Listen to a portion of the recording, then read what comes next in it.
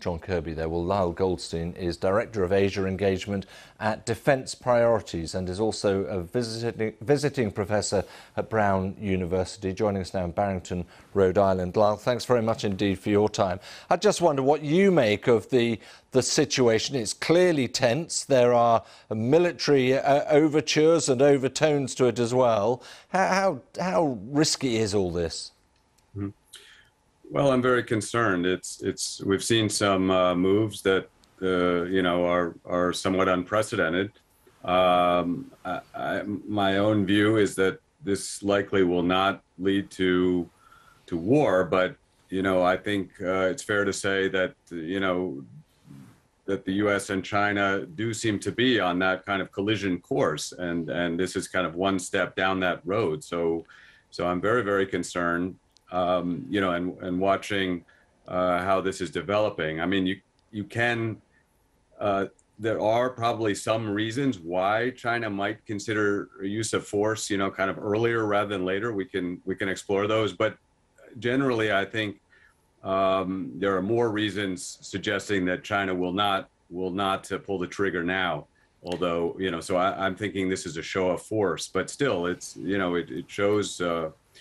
Just how delicate the situation is, and I'm extremely concerned. And presumably they are watching and considering what their best response is. I mean, I think we've got some pictures here of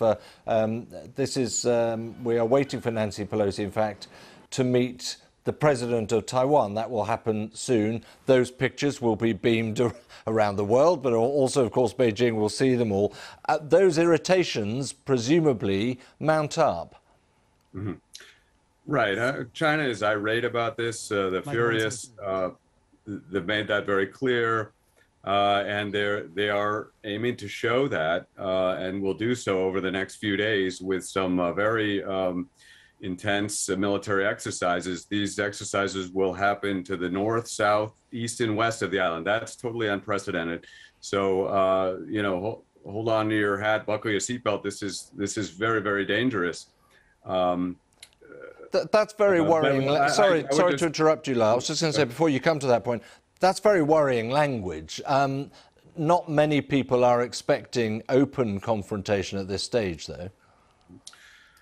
Well, that's right. I think most people believe that the timing, for a variety of reasons, there will be a major party Congress in the fall, that probably, Xi Jinping has been facing a lot of challenges at home, related to pandemic, economic challenges. The Ukraine war has been kind of a sobering picture of what real war is like. So I think there are many reasons why this probably will not lead to conflict, and arguably the Chinese military is nearly ready, but not 100% ready. Right. I would say so.